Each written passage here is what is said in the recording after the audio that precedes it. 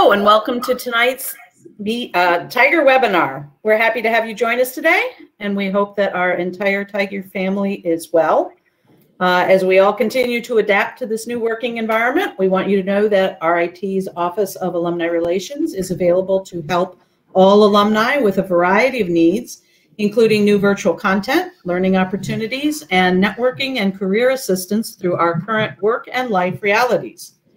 If you are not already connected to the RIT Alumni Association social media channels, including Facebook, LinkedIn, and Twitter, we encourage you to follow these accounts. You will find up-to-date communications and opportunities to connect with other Tiger alumni in your region and your industry through the Alumni Association social media.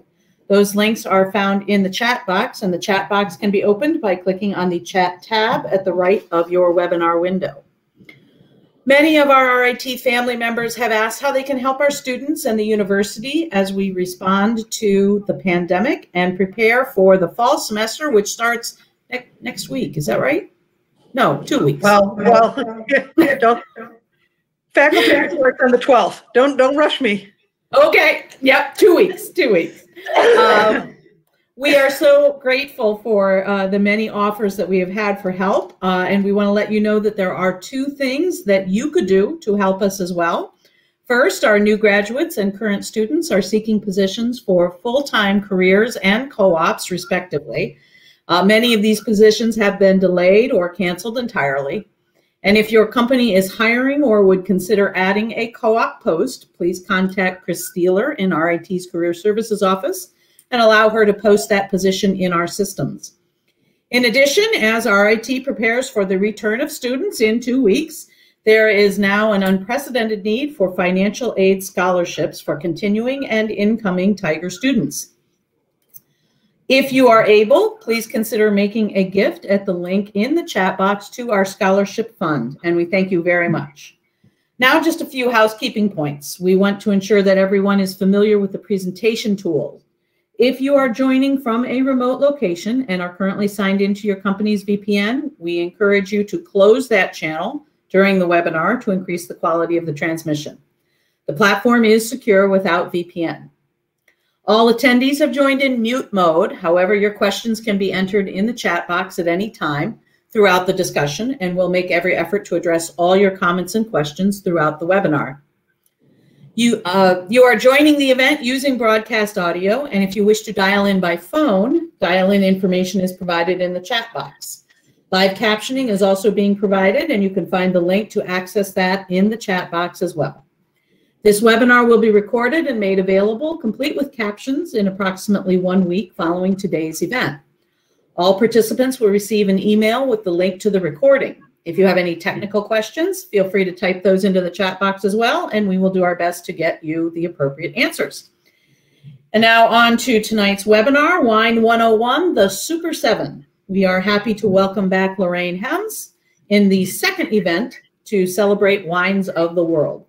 Lorraine is a 2012 alumna who has been in the wine and spirits industry at the retail, wholesale, and educational levels for over 40 years. She currently teaches wine and spirits studies as a full-time lecturer in the Department of Hospitality and Tourism Management, now part of the Saunders College of Business at RIT.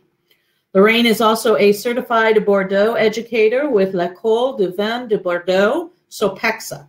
She stays active in the wine industry through SWE, Women for Wine Sense, and the American Wine Society, that include volunteering, teaching at local events, and presenting at national conferences.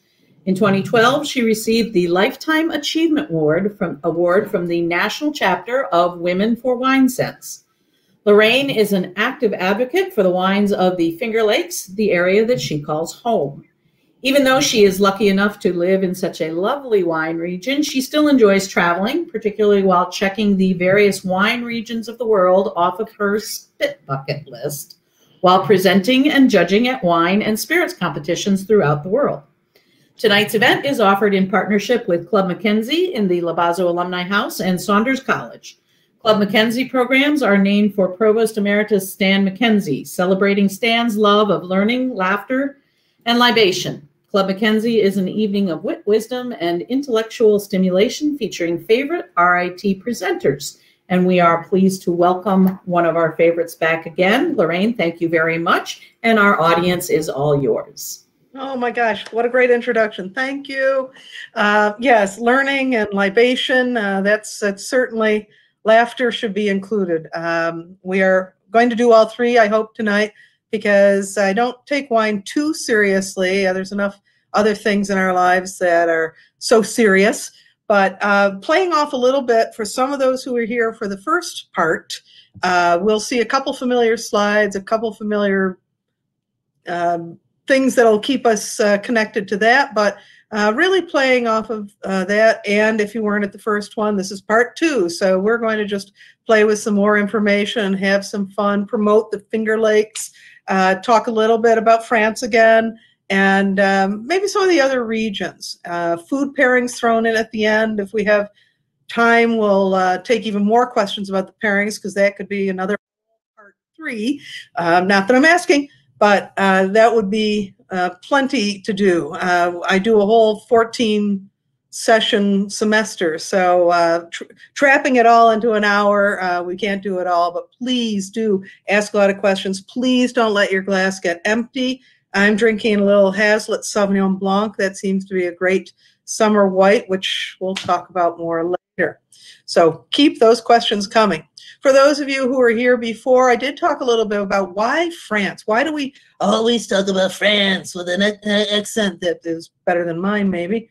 But France really documented a lot of and regulated a lot of what they did with the growing of grapes and the winemaking. And certainly with their diversity of climate and soils, north to south, west to east, there is a variation that's extraordinary. But that's really where we're setting up for our Super 7, generally the top grapes of the world, that no matter where in the world they're planted, they seem to have these same great characteristics that are similar. So, oh, if I do a blind tasting of Sauvignon Blanc, I can maybe guess, oh, this style is from New Zealand, this style is from New York, this style is from France. And same grape, but there's all these similarities and characteristics, but different. And so that's what we're going to delve into a little bit today. And something that had been mentioned before was WSET. That's something I'm very proud of, that I did a lot of studies with the Wine and Spirit Education Trust and took many of their exams, have started the diploma program. Don't know if I'll finish, because I love teaching about wine and maybe don't have enough time for everything, but I love how this could be sort of the basis for learning more about wine and obtaining certifications, not just WSET, but SWE or Corps de Sommeliers, that the basic information that they provide, no matter where in the world, because this started in 1969 and they're in over 70 countries and almost 20 different languages. But this, many of the slides I'll share with you tonight have just the intro level. And I love the simplicity, but the graphics that they provide that can really set in. I'm a visual learner, and I really like to know more about wine. I know I'll never know everything, because everything keeps changing. So laws change, new countries, new regions. And so for the person out there that's wondering, really, New York State does produce good red wines? Yes, they do. And maybe you bought one tonight, but highlights of Finger Lakes and many other regions, focusing on just the beginning, the basics, because a lot of people don't start at the beginning. And I know when I started in a liquor store, I didn't know anything. And so I had to ask a lot of questions and got a lot of great answers, thankfully, to the people that were working with me. And that patience in them and their knowledge really inspired me to keep going and sort of do the same thing, always with a bit of that laughter, though, because I don't want it to be snobby. That's too much pressure. But this WSET could eventually lead you in a direction of one of those rare Master of Wine positions after many years of study. So moving on. The New World. We talked a little bit last time about Old World, New World, and basically the Old World traditions, Old World techniques, and all that set into place really being an inspiration for others around the world. But Old World is location, location, location. even if I open up a winery in Italy tomorrow, who pays for my airfare? Oh, wait. No, quarantine. Back up. Okay, so if I go to Italy and open up a winery after things calm down, that would still be considered an old world winery because of its location and following maybe the tradition. When you hear these people talking about how harvests were many, many decades or centuries ago, it's incredible the work that they've done to document these. And there's reasons why those grapes do well in those locations. New World, hey, we can do whatever we want. We have less regulations. We can experiment and be innovative and try different grapes planted in different soils and different everything. And so maybe all of that newness, we begin to look back to the old world again for ideas about how to be more successful, about planting grapes in what has turned out to be, after all these years, maybe the best locations for those grapes. So it's not to say that we're competing with the old world if we're in a new world location. There can be different styles, and we do see that. And so that's what I'm going to focus on, sort of this old world, new world, maybe old world being a little more reserved. And I don't mean reserve as far as collector's reserve, but reserved, maybe not as upfront, big front, in your face, bold, fruity flavors and oak flavors that you might see with some of the newer world wineries that want more impact. And maybe that's reflected in our pairings, that we might be bigger, bolder versus some of the more subtle flavors and pairings we might see in the old world. So old world, new world, we see about the same places, about 30 to 50 degrees latitude in northern and southern hemisphere that will be good for planting grapes. And our wine basics we talked about the last time, but easy to play catch up here. There's this big word that I got a lot of comments on from my former students. Thank you very much. Terroir! And not a tiny white angry dog, which some people answered on their exams, but the environmental impact on that vine. And so I can go that vine, that row, that vineyard, and out from there. But our climate really doesn't change because it's that location. In the Finger Lakes, we're continental climate. So we have extremes in our weather between summer, winter, and then springs and falls. Well, if we get them, then that's great too. But that's something that we are used to seeing here. Mediterranean climate, we immediately think of the sea, but it doesn't have to be there.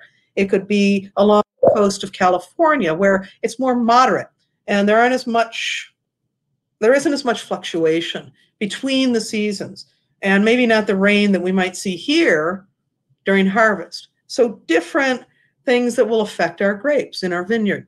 Maritime's sort of in between.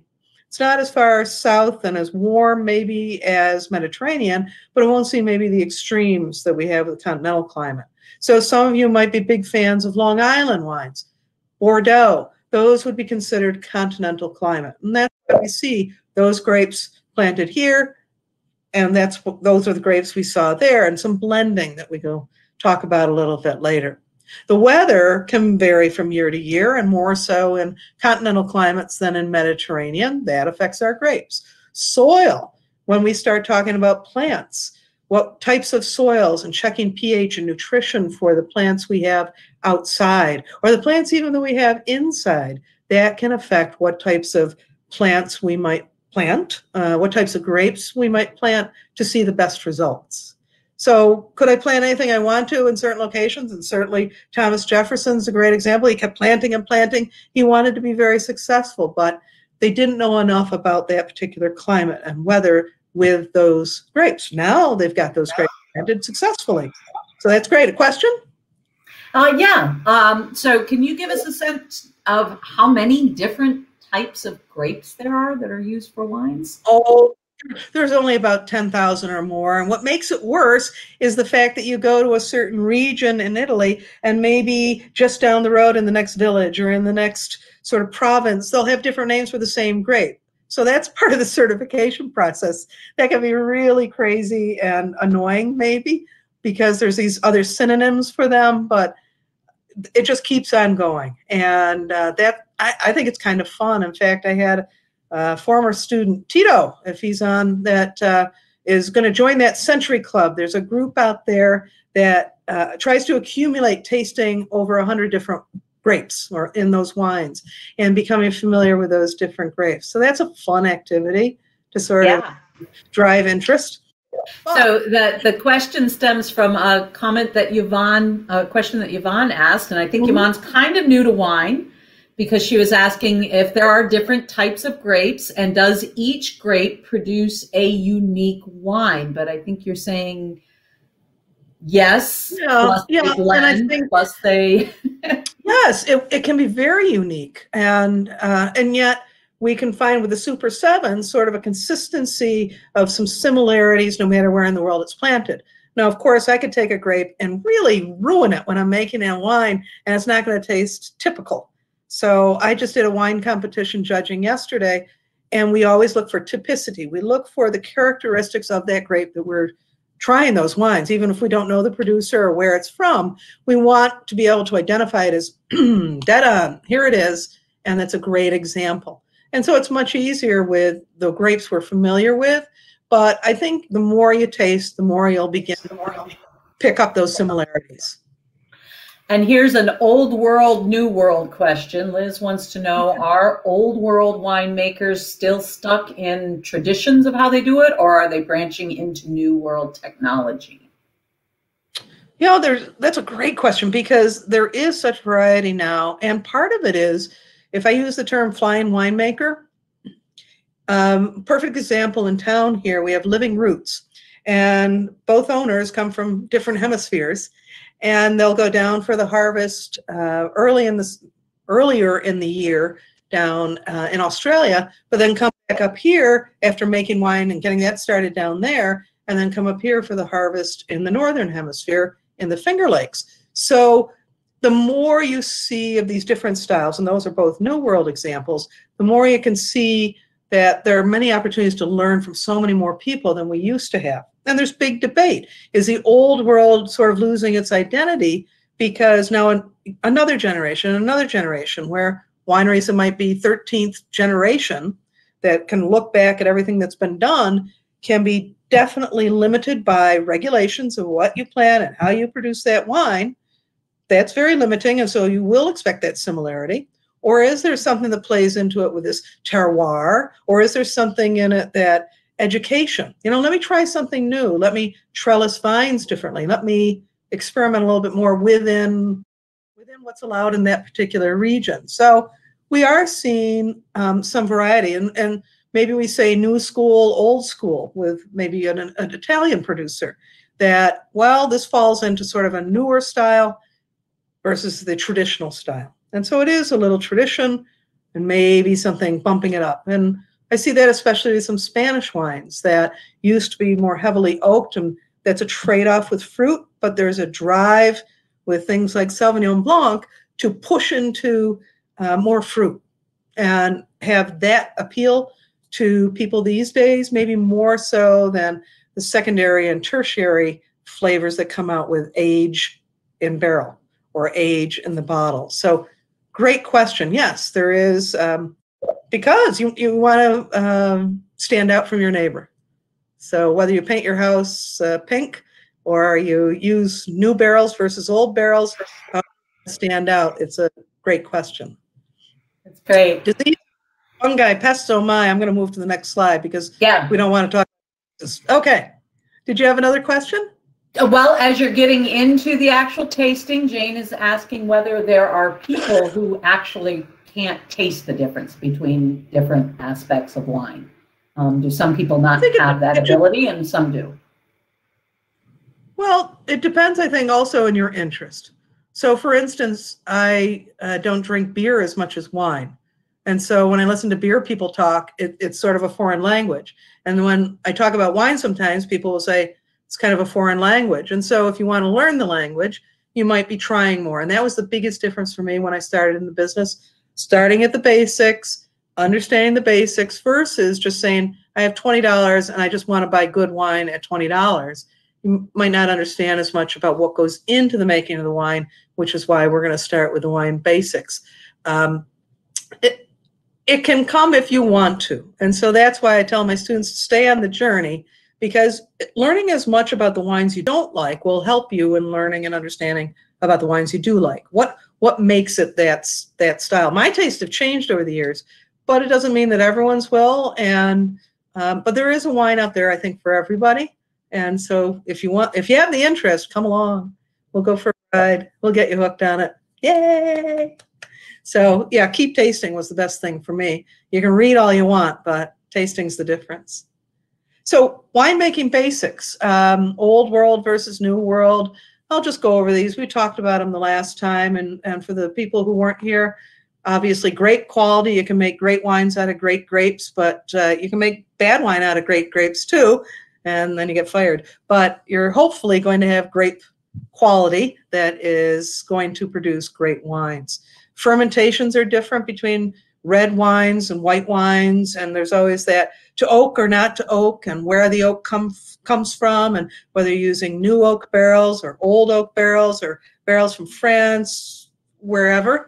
So if you have the space for oak barrels, that takes a little bit of work and money, but that adds to the style of a wine too. And then maturation, how long you might let it sit in those barrels or sit in a bottle before you release it. And then yay, RAT packaging. That's become such a big thing now, hasn't it? How bag in the box has risen up since the last recession, and other fun things that you see a different sort of packaging all the time now. And the closures are different. The cork versus maybe a screw cap, and the labels are all changing quite a bit. But how grapes grow? The grape really doesn't need a lot. It just needs enough sunlight, enough heat to really ripen. And as grapes ripen, they're going to increase in sugar, swell with water, get bigger. And then as that sugar's increasing, you'll see here, acid drops. So you want to sort of hit that sweet spot, not sweet sugar ripe, but you want to hit that spot where we have things in balance in the vineyard, which helps us then when we go to make the wine after the grapes are picked. So you see this WSET slide has the U in there for flavors. Yay! But the flavors become richer, riper in that grape the longer you have in your growing season. And the grape skins can change color from just green, which is how a red grape usually starts out, and then it'll change right before harvest to its red skin.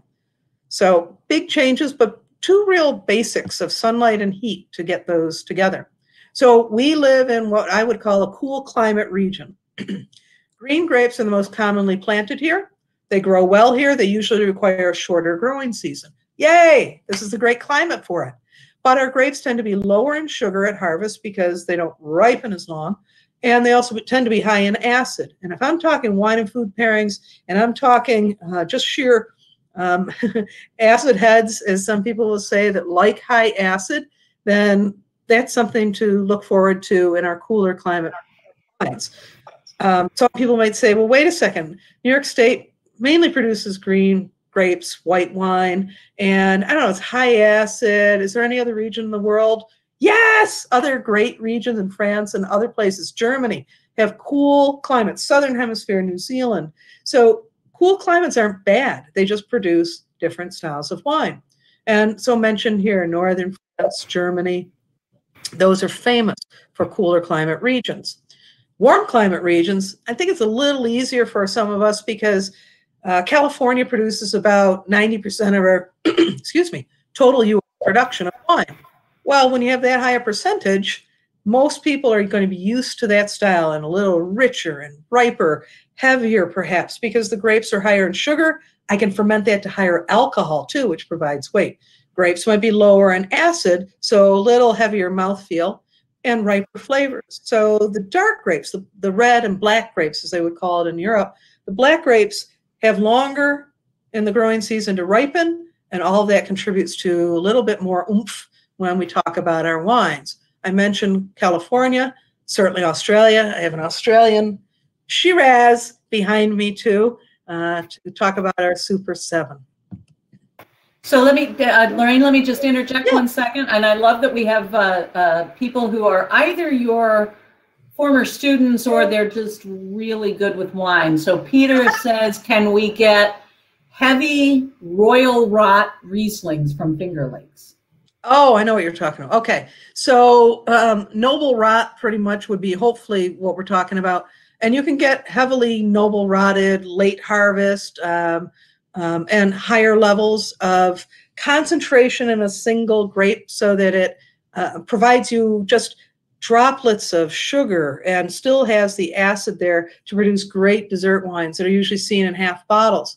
And you need water, nearby water, so Finger Lakes or along rivers in Germany. Those are the places where we usually look to. Canada for some of these late harvests, because you need that late in the season humidity and warmth to produce and help get those grapes into this situation. Not a lot of people like rot, but the noble rot is something very special.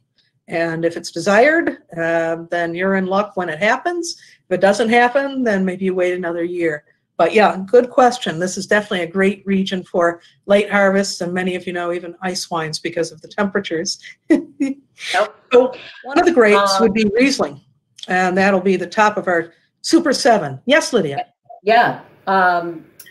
Carlos is asking, as you're getting into the Super 7, so we talk about France. He says, as you're discussing Old and New World and France's influence, has there been any research into wine produced in Italy around the Roman Empire and later? Did this influence France and other areas at all? Well, I think you saw some of the same people going through all the areas. So certainly Italy's unusual, though. And so they'll take me in another direction, which I won't go too far. But Italy's a young country that's only about a little over 150 years old. So all those individual states or provinces that were joined together had their influences. So from places east, so Greece influenced. The northern areas of Italy had influence from France and Austria, Yugoslavia at that time. So all of that influence around there, and borders not always being what they are today, there was a lot of mix and matching, and certainly major influence from everyone before them. And just the French really documented it well. And that's one of the differences. So that's where I start with my Super 7. That's where I always start as a basis, because then everything went out from there. And then when we get out of the Super 7, Italy has a tremendous amount of different grapes that really are fun to explore. And it usually goes more by region. They're very regionalized. So it's a great question about that early influence, because the Romans, to a fault, planted grapes and often ignoring planting crops that would help sustain them. Oops. Well, there's wine. So in our Super 7, we have, and I have it arranged as far as almost an order of lightness to fullness. And this depends on many factors, again, climate influencing. But Riesling can be planted in a cooler climate, prefers it. And then Sauvignon Blanc can be done in different styles, but it tends to be more medium body. Chardonnay, especially the ones we're most familiar with, tend to be a little richer and a little fuller. But we'll talk about that more. Pinot Noir is a thin-skinned grape. So when I go to make that into a wine, I don't have a lot of color options for me. And so the wines tend to be, the grapes tend to be preferring a cooler climate that then, and this is tradition, certainly we know of warmer climates in California that produce Pinot Noir, but traditional, we'll talk about a thin-skinned grape, lighter in color, higher in acid, less body. Merlot, sort of my medium grape. It's the Goldilocks. Who doesn't like Merlot? And it is sort of this medium, plummy, ripe, all over our tongue type grape. Syrah, it can sort of go before or after Cabernet Sauvignon, but it tends to have a little bit more grip to it. It tends to be much darker, maybe a little earthier, meatier.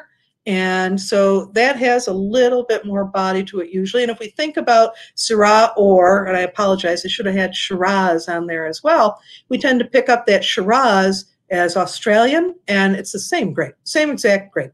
But obviously in Australia, being a warmer climate, big differences in style versus a Syrah from, say, the Rhone Valley in France, which is a little cooler, a little different style. So Cabernet Sauvignon, that's the one they talk about with beef, because it's an unusual red grape. It prefers a longer growing season, unusual that it has high acid, high tannin, which we'll talk about in a minute, that sort of mouth grip, that drying quality. And so Cabernet Sauvignon can be a little bit heavier and maybe not as easy drinking early in its life in the bottle as something like Merlot. And that's why those two are often paired together. The Merlot can be sort of plump, round, fleshy on the skeleton of Cabernet Sauvignon that tends to be much more bony and structured. So those are two that are a natural pair and are super. So you'll see blending a lot. And that was a question I had a while ago that somebody said, well, isn't blending a cop-out? Because don't you just want 100% of these grapes in all of your wines? I'm like, it's not a cop-out, and tradition shows that indeed we've been blending for years and years. But in the US, we're very used to having it labeled by grape type versus region, which we would see in the old world. And there's a real fight in the new world to try and say this particular region, everyone in this region has to make it this way. And that's sort of not the American way. So we are used to it labeled by variety. That's the way we go. So this is why I love WSET. This is their level 1. It only takes about a day to take this class, and I just love it. I'm not being paid to promote them, but I just love. There on the left, you see acidity is high in Riesling, naturally high, and especially because it likes those cooler climates like Germany, Alsace, one of my favorite areas as well. And I love Riesling because it's so versatile. You'll see on the right, from dry to medium to sweet. So there's something for everybody. And because it has that acidity, it really can go with a variety of foods. It's a great on its own sort of starter, kicks your appetite up with the acid. And then you can go from very floral and delicate or lemon or lime, and then it moves into stone fruit. And by the time you get up to that sweeter style, now we're talking about tropical fruits. So it's such a beautiful grape. And of course, we have to talk about the Finger Lakes, and you got the list on so many places that produce so many styles. That's one of the things we're known for, usually placed in about the top 3. So Germany, Alsace, Finger Lakes, winning awards all throughout the world. So it's a great place to live if you love this grape. Now, Sauvignon Blanc, at medium sort of level of our white Super 7, it tends to be higher acid. And in certain areas of the world, we have that Sancerre, or as my students know, I usually say Sancerre, because I sincerely want to sear it into their brains that it's a high acid grape, a high acid wine, but it's labeled after the town. It's named after the region that this grape is grown. This is the only grape for white wine planted there. So when you pick up a bottle of Sancerre and it's white, this is 100% Sauvignon Blanc. And the style these days is unoaked. So you might have had California Sauvignon Blanc that might have had some oak. But I really do like this style, New Zealand, crisp, bright, tropical flavors. But you will find, because if you think about Sauvignon Blanc, Sauvignon like Cabernet Sauvignon, this grape was actually one of its parents. So Sauvignon Blanc, the savage white, has some similar characteristics. You might find some green bell pepper in your black grape, your red Cabernet Sauvignon. But now with our white, we'll find apple, lemon, and something fun, like do you smell asparagus in your Sauvignon Blanc? But if you think about what this might go with, I don't want to jump ahead to pairings, but start thinking about what this wonderful, versatile grape might go with. Chardonnay. Well, what can you learn about Chardonnay? It tends not to be as high an acid grape depending on where it's planted. So in a cooler climate, like Chablis, which I've got here. So we've got Chablis is the region. It's not a bag in the box. We borrowed that place name for our bag in the box, but the bag in the box doesn't have Chardonnay in it like this is. This is 100% Chardonnay. And the basic styles tend to be unoaked, crisp, bright, and that real strong lemon or green apple. So that will be higher in acid than something from, say, certainly Central Valley, fruit from California, or maybe Monterey or Napa, okay, so just California alone, there's so many different areas. But the warmer that area, usually the lower the acid. And again, that can contribute to mouthfeel, but it's not as bright It's not as crisp and mouth-watering, which I get with the higher acid. So you see here white Burgundy. That tends to be more in our stone fruit direction. White Burgundy is where Chablis is located, but further south is what we usually refer to for the white Burgundies. Something like Puy-Fissé, which many people have seen before. Australia is certainly well known for Chardonnays. California, Champagne. If you've had Champagne, a traditional blend would probably have at least a third of Chardonnay in it. So we'll find a wide variety of fruit expression in this grape because from cooler climate to warmer climate, different styles. And where would that vanilla come from? That doesn't come from the grape. That's from the oak. Yes, Lydia. So I think you just answered one question. We did ask what Champagne's connection is to the Super 7. So I think we just got through that. I'll let you know that Elisabetta Demanda is on. She says, ciao. Hey, I already talked about Italy. And she has a question about Italy. She says, how did French wines use Italian wines to boost their alcoholic content in the past or maybe even now? That's a great question. Yes. Traditionally, through the years, especially in poor vintages, many of the wines will be different from what we would have seen a couple hundred years ago because it was common practice, not advertised, that you might borrow wine from maybe southern France to boost some of your Burgundies, or maybe Italian wine over to Burgundy to boost some of that, or even northern Africa. So it was quite common, and now we see still a few cheaters every now and then wind up in jail, especially after the Sideways movie, the explosion of Pinot Noir. We found that people were selling a lot more Pinot Noir than was planted in France. So they were using other grapes and just sort of saying, yeah, it's Pinot Noir because there was such demand. So deception hasn't stopped. Italian wine, we were drinking in our French wines for a long time before we knew it. Thanks. That's great. And a couple thank yous for the WSET connection. A couple people looking to check that out. I've got Therese saying she's drinking a 2016 Freemark Abbey Cab from Napa Valley. One of my friends in Albany gave me a bottle. I'd gotten him into wine judging, and I can remember vividly the first bottle I got from Freemark Abbey from, not the one that I bought, but he gave it to me as a gift, and he thought it was good. And, that meant more to me that he thought it was good and shared it with me. So Freemark Abbey, what a traditional wine. That's great. Okay. Now, I will tell you, I had good friends who went on a wine tour in California, and they were told that Sonoma makes wine and Napa makes auto parts. I don't know if that's still true.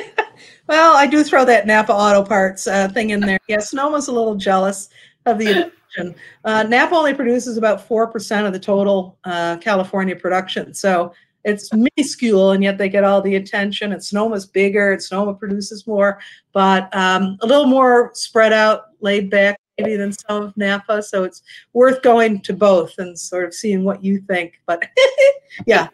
That's great. So we do have some questions about some of the red grapes, but I think I'll let you move forward and see if you answer those for them. Yeah, so going back to the Champagne question, which was so good, what we don't often see is any color in Champagne, and yet red grapes are used. Black grapes are used all the time. And in fact, it could be 2/3 or more of a blend. It could be 100% red grapes in some of the great Champagnes of the world. But way back to when Dom Perignon, if anyone's heard of him, this monk started talking about perfecting Champagne and the Champagne process. And so you use the grapes that are planted there. And Pinot Noir, that thin-skinned grape that does prefer a cooler climate, bingo, that's Champagne. It's further north. And as a result, now we have something that doesn't have as long a growing season and can very easily be stripped of its skin to provide clear juice. And most of our red grapes around the world don't have any tint to them in the flesh. So strip that skin off and boom, on your way you go. So Pinot Noir you see here famously in Champagne, even though we don't talk about it often. And then the ever popular Burgundy, which I have I know before we went on, we were talking about red burgundies and big formats, and there's my big bottle of red burgundy by Louis Jadot, one of the top names there. And New Zealand. Why do they throw in New Zealand? Well, WSET likes New Zealand, and there is some great Pinot Noir being produced there. And I would say great Pinot Noir there. We don't always see it as much in this market. It tends to be a little pricier from a region called Central Otago. So if you look for that, you might be able to find something $20 on up, which isn't always a starting point for many of us, especially college budget. But, and I had Spulik on the last time who was talking about Domaine Drouhin.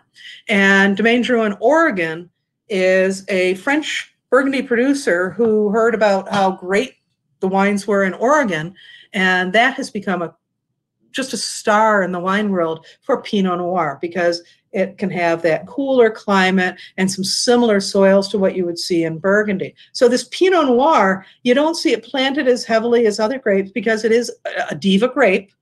It has small clusters. It really doesn't like a lot of rain, and it's very particular about how it grows. Okay, diva grape, and so you'll see high acid from the cooler climate, but thin skins. I won't have as much of that mouth gritty tannin, so it's a little lighter bodied. And as a result, it becomes a little bit more of a crossover grape for things you might think about for a white wine pairing or things you might think for a red wine pairing, but not something really heavy fatty usually. So Pinot Noir is very versatile if it's made well. And again, it tends to be a little pricier because maybe not as much yield per acre. And as a result, you might see the price a little higher. So I'm going to throw in that lovely Oregon region too. But strawberry, red cherry, you see all red fruit descriptors for this grape, and vanilla from the oak. So what comes next? Merlot. So Merlot tends to be medium acid, medium tannin, and it's just easy drinking. But it also shows up, speaking of blending, in our Bordeaux. So in Bordeaux, France, closer to the Atlantic Ocean, Southwest France, you're going to find that they want to blend. They have planted many different grapes in this area, but very regulated about what they can use. And so there's this discussion on the right side of the river, the left side of the river, but Merlot is the main red grape there. So you'll see it in many wines. Chile, boy, did I drink a lot of Chilean Merlot when I was down there. And you can find inexpensive, cheap Chilean, but you can also find some wonderful, expensive Chilean wines. And again, the WSET likes good value, and certainly we see great value for the Chilean Merlot. California, well, it's everywhere. It's all over the place. And it's my crossover red in that it will have some red fruit or it might have some black fruit. And here, the big key descriptor for this often is plum. And, well, plum ends with an M. Trying. And the blackberry and then vanilla from oak. Syrah, black pepper, spicy. This grape can pick up incredible spice. That dark fruit, licorice, chocolate even. So very intense flavor sometimes depending on where it's planted. And you see that oak again. So we tend to think about the Northern Rhone. Some of you may have had Croge Hermitage or Côte Rôtie, some famous names and some often big price tags because there's not as much produced as somewhere Australia, huge. And so, yeah, I do have my E&E black pepper Shiraz that I got when I was down there. Some fun wines and also more expensive. So that tends to be more medium acid, a little lower in the warmer, a little higher in the cooler climates. And then tannin can be quite a bit higher, especially hidden, though, by the ripeness in Australian wines. So it might be as high a tannin as some other grapes, but you don't detect it as much because of how ripe that flavor is in those Australian wines. Yes, you had a question. Yep, just two quick questions. One is that with the Pinot Noirs, some are called black Pinot Noir. Oh, Pinot Nero. And so Pinot Noir itself is referring to, in French, it's referring to that dark, that night, that anytime you see a grape with noir after it, it's going to be a red grape. So in Italy, it's a Pinot Nero, and so it's like, oh, okay, it's that black grape. So the black Pinot, as opposed to, and it loves to mutate, it parties in the vineyard. We'll see Pinot Blanc, Pinot Gris, Pinot, lots of things. So you will see other grapes that might have been partying with Pinot Noir at one point, but this is the black Pinot. Yeah, good question. Yep. And then Nancy's asking, she says she also happens to like black tea, and she wonders if that's why she gravitates to Shiraz because of the tannins. That's it exactly. If you like strong black coffee, not with the sugar, not with the cream, but if you like dark chocolate. I'm not a dark chocolate fan, and all my friends are, so they give me dark chocolate, but don't tell anyone. I'll still take it, but I'm just not as big a fan of that bitterness that can come out of it, or black tea.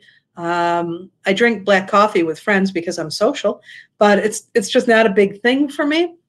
And so as a result, I will have my Cabernet Sauvignon with food, my Shiraz with food, because just to have it on its own, there's just an edge to it that I don't appreciate. I mean, you don't have to like every wine. I tend to have a retail palate, and if you come into a store and I worked there, then I can sell you anything. And I don't mean that I'd lie to you, but if that's what you like, I can find great examples of that. For me personally, I'm probably not just going to crack open one of those. I will have food or cheese and crackers with some of the Shiraz and some of the Cabernet Sauvignons, because they're just a little too much for my tongue, my taste buds, my brain, I guess.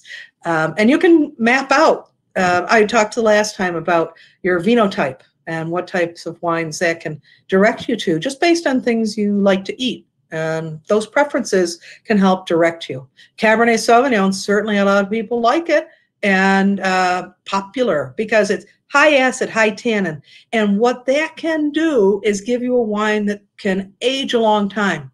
So if you're aging Frimark Abbey, if you're aging Great Bordeaux in France, if you're aging all of these wines with more tannin, they'll have longevity in the bottle for you if stored properly, because that tannin is a natural preservative for your wine. So high tannin, high acid, I'm going to try and bump it down with something to mellow it out. But here's our black fruit, and there's our green bell pepper we saw with the Sauvignon Blanc, one of its parents, Sauvignon Blanc, and mintiness. Doesn't this sound like an interesting wine? And there's only 3 descriptors up here for the fruit. There's so much more going on, but that's at a higher level with WSET, and you can write down your own descriptors. And that's one of the most difficult parts of this to do, is being able to put into words what you right on the tip of my tongue, and I just can't place it. And so that comes from practice. Sniff your spice cabinet, but you'll get better at it if you'd like to. So Bordeaux, California, Australia again, Chile again, South Africa produces some excellent wines, and this is a good grape for them. So I threw in at the end a dozen tasty tips, and I think you could probably, when this is shared with you, hold this up and go through it a little bit better. I don't want to run too much out of time for chats, but I put together a dozen tasty tips on wine and food pairing, and there's so many books out there on it and so many great people that have put them together, but these are just a few that I threw together about number 1, especially with today. I've got many of the New York State Finger Lakes wines behind me: New Vine, Hazlitt, Fossen View, Idle Ridge, Montezuma, Wagner. Yay, I've got their rosé on chill here. So many great wines that you can get locally. Or just have the winery ship them to you. If you couldn't get them tonight, you didn't find them in the store, contact the winery, because these are alums of ours. So we want to support them too, especially in these times where it took a long time before, or some of them not even opening. But being able to sell to the customer is very, very good. Direct to consumer is big right now. So what grows together goes together. If you went to France, I tell students, if you go to France, you're not going to sit down and then say, oh, I don't know all these words. Where's your California wine list? You might get booted out. Same in Italy. They should boot you out, because a lot of those cows or other animals are being milked for cheeses. You're eating so much of what grows together goes together that it makes sense that regional wine with regional food. Can you do opposites in, you know, some other regions? Certainly. I think it's always interesting when I go to Italian restaurants and they have Australian Shiraz on the menu. Okay. California Merlot. Okay. Does Italy produce Merlot? Yeah. Does Italy produce Syrah? Yeah. But, oh well, somebody made the wine list. That's a jab at certain wholesalers out there tonight. Hi, Donna. So starting your meal with lighter foods and moving to fuller, okay? Because you don't want to overwhelm your palate at the beginning. It's progressive. Where there's smoke, think oak, okay? Barbecue, big time this time of year. Probably pulling out some oaky Chardonnays and oaky reds, but be aware that the higher the alcohol, the hotter you are, the hotter your mouth is, it's going to just volatilize that alcohol. So you might want to have a chilled, fruitier red instead to not blast your head with alcohol. Pairing acidic wines with acidic foods. I just literally, this will be embarrassing, but I'll share it with you. I didn't ever think about chocolate as having acid in it.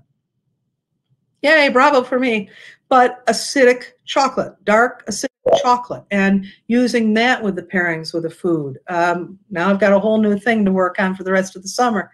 But pairing acidic foods, fresh out of the garden, your tomatoes now, lemons, and then acid in your food. Well, if you don't have much acid in your food and you have an acidic wine, squeeze some stuff on there to maybe bring up the acidity in the dish. Might be ditching dark chocolate to make that pairing work. Watch out for high tannin with oily fish. It'll make it taste metallic. You will have a metallic, it's proven chemical reaction, especially with more umami flavors, that it will taste like you're licking a metal flagpole. And don't do that, especially during the winter. Salty foods can be tricky. And so you want fruitier wines, maybe something with sweetness, or Cabernet Sauvignon actually is tamed. Tannin is tamed with saltier foods. So that's a good trick to tame some of that. Richer, fattier foods with more butter and oils, beef, duck, foie gras. I have to remove that, I think. Cheeses like triple creme. I just bought some today. I forgot to put it out. That can coat the tongue and protect it from high tannin and high acid. Or as I tell my students, no glove, no love. So you want to protect your tongue. Question? Nope. Keep going through the tips, and then we'll come in with the last questions. Okay, sounds good. Foods that are hot and spicy are very difficult. Those are very difficult with wine. It can throw them off very easily. Some people start with wine first, food first. It depends how you start. But if you know something's going to be really spicy, go for that fruitier red wine, and New York produces a ton of great ones, or something with a little sweetness, a Riesling with some sweetness to tame the heat. And that's what I have in my refrigerator. People complain, Riesling bottles are too tall for my refrigerator. Buy a new refrigerator. So number 9, make sure your sweet food or dessert is paired with wine that is as sweet, if not sweeter, than your dessert. Okay? Otherwise, it's going to strip all the flavor and make it taste like you've wasted a really nice wine, and it becomes maybe more acidic and out of balance. And when adding wine to a recipe, consider drinking the same wine with that dish. While you're cooking, yes, and when it's off the heat and on the plate. So continue that wine thing. Don't cook with something really expensive because you are cooking off a lot of the maybe finer qualities. But if you're cooking with that wine, drinking with that wine, and serving it with that wine, that works. For me, when in doubt, Riesling, Pinot Noir, or sparkling wine, because scrubbing bubbles in that sparkling wine can lift everything up and make it that variety wine you need with a variety of foods. But it's always personal preference. So Yvonne and whoever is just starting out, keep tasting. Don't let someone tell you what you should like. And this happens all the time with my students. I'm taking the class because somebody knows a lot and I feel stupid around them. Don't feel stupid. Start out where you are and go from there. So if you like chocolate, you like Chardonnay, put the two together. You might like it. Maybe it's not traditional, but go for it. But don't let anyone intimidate you. But get new friends like us. Okay. Keep the wine, get new friends. That's it. Thank you. That's perfect. I'll add thanks. that. We're gonna run through a couple of these last questions here. Mike says, I love last harvest Rieslings from Germany, but fortified wine from Portugal, aka Port, is one of my favorite dessert wines. And I'll add into that the Rieslings from Germany are probably the first thing I was ever introduced to, because my parents, bless their hearts, were stationed in Germany after the war. And so every time we drink a Riesling, that's what they talk about is, oh, I remember when we were here and doing this. Oh, it can take you on a journey. Yeah. I don't know if this is Mike in Boston, Mike Keegan and Baby, or whatever Mikes might be out there. But when we were talking about that noble rot before, that's what contributes to the creation of these late harvest wines that can be so luscious. And if it weren't for Riesling, I would never have stayed in the business. When I first started out, I couldn't drink reds, and everyone told me red is the best. You know, you have to be able to drink reds if you're in the wine business. Like, I was hypersensitive to tannin. But Riesling saved me, or I would have backed out and stayed with social work or something. But the classic, the best examples, we usually look to Germany for that, because they've done them for so long and so well. But they're so different and yet rich with weight compared to the higher alcohol fortified wines of Portugal. So you might find an 8% late harvest from Germany and a 20% alcohol port. You would serve 2 ounces each of those, not necessarily in the same meal, but 2-ounce servings of those, because they're so rich and complicated. Or complex. I don't mean complicated. You could probably pour it and drink it easily. But ports are truly the end of the meal. There's nothing that's going to try and trump that, I think, because of alcohol. And oomph, that's the end of the meal, end of the day. All right, question from Andy. What would you pair with an English sparkling wine? And would you consider the new English sparklings to be new or old world? Hi, Andy. Andy insisted when he took my class that England produced good wine. I'm like, yeah, okay. He's paid me back now. I buy, and if Donna's listening, she'll tell you, it can be a tough sell in the U.S., but some of the best sparkling wines, can't call it champagne, but some of the best sparkling wines in the world are coming out of England. And some attributing to a little bit of global warming, that their soils are the same as across the pond there, and champagne is investing. Champagne producers are investing in England now because they're getting the right conditions. They can plant the same exact grapes and produce these exquisite sparkling wines. And I've had, I don't know, maybe 6 different types and producers, and I love them. I love them. Andy, you win. We have quite a few people, bless your hearts, who are waxing poetic on quarters. We're not going back there, folks, but thank you for sharing. We have I want to give a shout out to Jenny. I'm going to mess up your last name. Jenny Keller. Yes, Levisky. I'm so glad you called Jenny. So I went down to my basement today to find my Rodney Strong Pinot Noir, and we have alums all over the world, and Jenny was one of my favorite students, like all of them, one of my favorite students, and she has a great position out at Rodney Strong, and she fought for it. I mean, she was, I think, living in Buffalo at the time, and she said, I want this position, and we had connections, but she got it herself. I mean, let's face it, she was talented, is talented, but I have this great bottle of Pinot Noir down in the basement. And Chris, I think her boss, is one of my favorite people.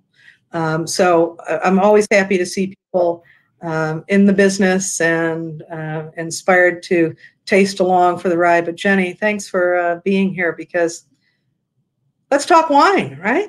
We got a question from Jason. How do you handle preserving a bottle after opening? Recork, vacuums, argon. Or do you feel that you lose too much if you drink it over the course of 2 to 3 days? If I open up the drawer to pull some things out, I'll knock over all of my wines from the Finger Lakes. So I won't do that.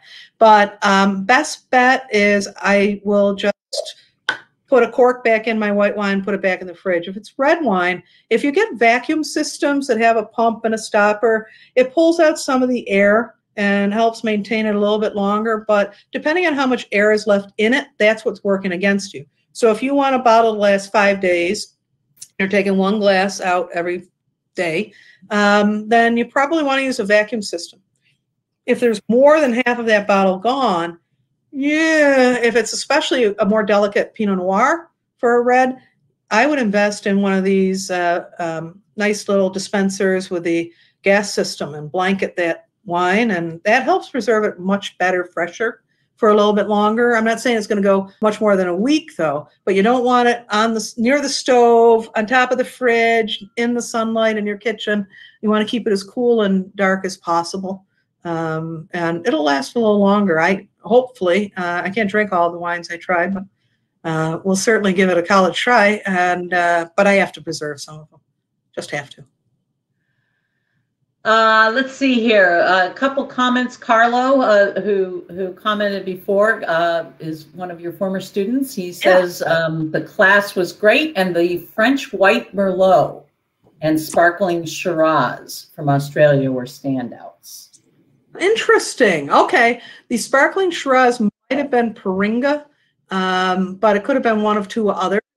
That's cool. I was going to say, when we were talking earlier, there's a grape called Carlos that I ran into at a Florida judging. So it's funny how you make connections in your brain to former students and places you go to, and like, hey, wait, doesn't somebody live here now that I want to stop in and see? So yeah, Australia produces some really cool things. They're about the only place you'll see a sparkling Shiraz. They do it well.